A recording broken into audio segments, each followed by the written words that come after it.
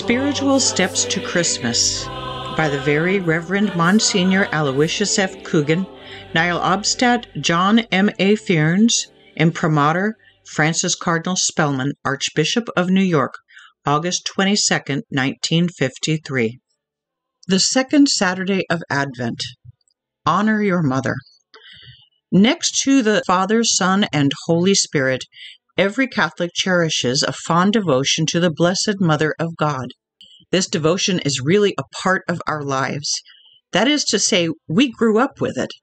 As children, we were attached to an earthly mother, and by her tender care and solicitude, we were taught at her knee to pray to God's Heavenly Mother and to say, "Hail Mary, full of grace, pray for us sinners."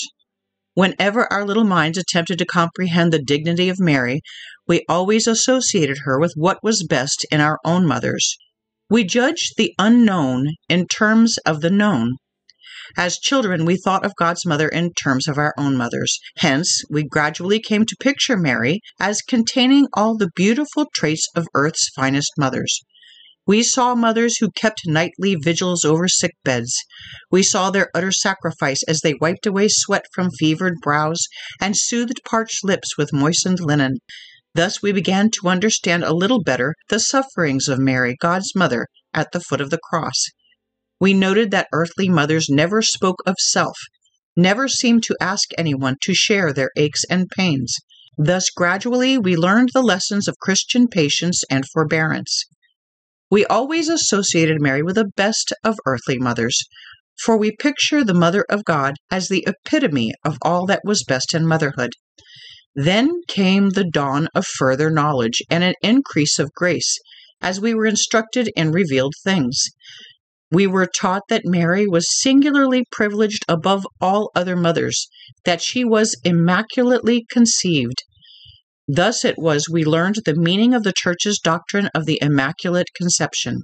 And then we thought of Mary not as our imagination would have painted her, but as God made her according to His own eternal designs, immaculately conceived, born without even the slightest stain of original sin, and preserved by His all-holy grace, spotless and immaculately pure forever.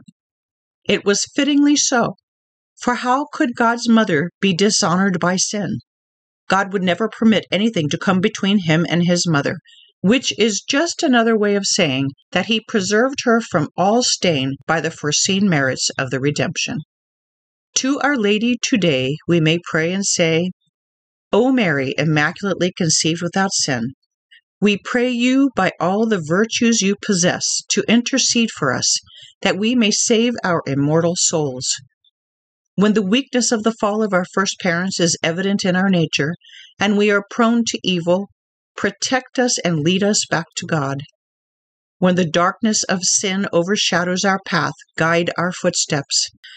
Mary, your body and your Immaculate Conception reminds us of the beautiful monstrance to which the people of our churches contribute their gold and precious treasures of earth. For as Christ, the babe of Bethlehem, is raised to bless our hearts, those who gave these things can say, I helped in the benediction. Mary, your body was the resting place of Jesus Christ.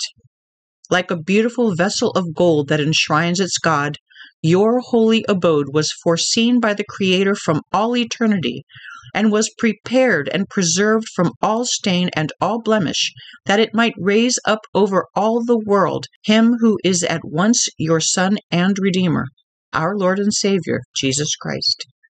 You are truly a vessel of gold, a house of God, gate of heaven at Christmas time. Mary, we honor God by recalling the spotless dignity of your Immaculate Conception.